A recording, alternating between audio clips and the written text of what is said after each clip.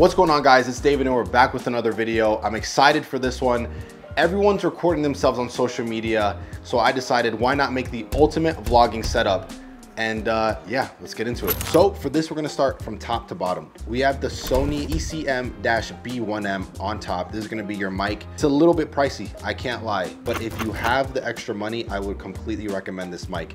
There's no wires, there's no batteries. It's 100% plug and play. You put it into a Sony hot shoe and it works instantly. One of the major things with this mic is all the control you have. So with these controls, you have the direction that the audio actually comes in, decibel control, your filters, your digital or analog, and you can control the actual volume of the mic itself right on the back. But if you're a run and gun person and you don't want to mess with any of that, you also have an auto control, which works pretty well. Now onto the camera, the major reason I even picked this camera up, right? It's the sensor, 12 megapixel sensor that is used in the Sony FX3, the A7S III, and the FX6. It's basically a baby version of those cameras. There's very minimal differences that you won't realize that are gone, because most of the time when you're vlogging, all of those pro features aren't necessary. The major thing that people are gonna be caring about is the low light capability, which is absolutely insane with this camera, and also the flip out screen that is not only flip out but also touch screen. So the camera's solid.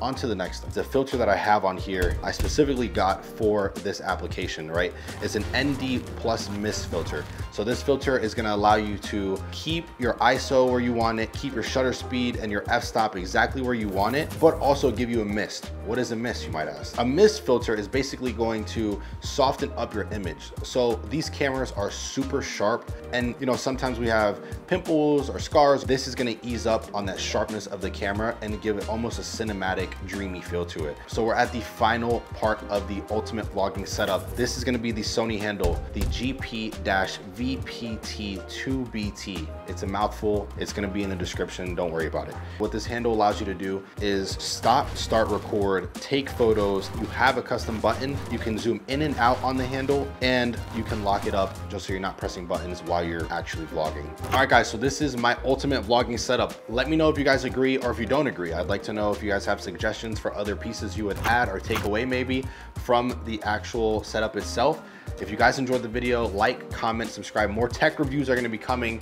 I'm excited. Get excited. Let's get out of here. Peace.